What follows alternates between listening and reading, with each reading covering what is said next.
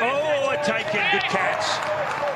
A little bit of extra bounce. I think it's Joe Burns who is all over that one at first slip. So Sean Abbott gets the first wicket for Australia, eh? Straight through him. A great comeback from Will Sutherland.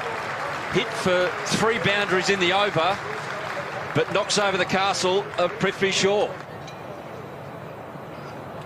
Oh, got him. It's nipped back. And Vihari can't quite believe that the bails have been dislodged. Cameron Green's a standout in terms of upside.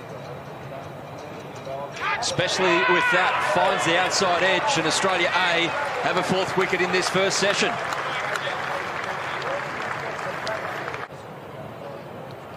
Nicks and gone. And he looks to the heavens as if to say, why on earth did I leave my bat out there? Jack Wildermuth has another wicket, and it's 5 down in this first session. Eventful first session in this tour match at the SCG. Oh, big shout. In line and given. Another one. Pant goes. Wildermuth, late caller, making plenty of noise. He's a better batsman, right? Taken, beautiful. He got it eventually. And he got enough deliveries in the right area, Sean Abbott. Very well taken in the slips area. Over shots, that sort of thing, more concentration. Beautiful catch. Little edge, try to lay it off. Abbott gets his 3rd.